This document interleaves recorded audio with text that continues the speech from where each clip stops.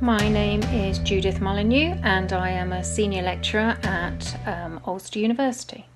My journey as a social worker began following the completion of my psychology degree back in 1986.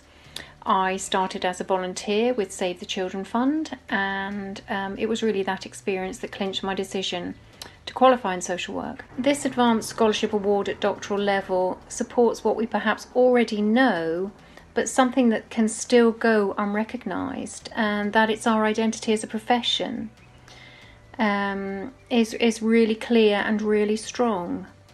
And the PIP CPD framework provides a clear foundation for all social workers and enables us to have a unique professional identity. It breathes life into you. You know, you read, you reflect, you evaluate, you critique. It's your chance to develop your understanding, and you develop new concepts and ideas.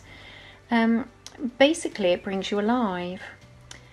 And also, you just realise where you belong.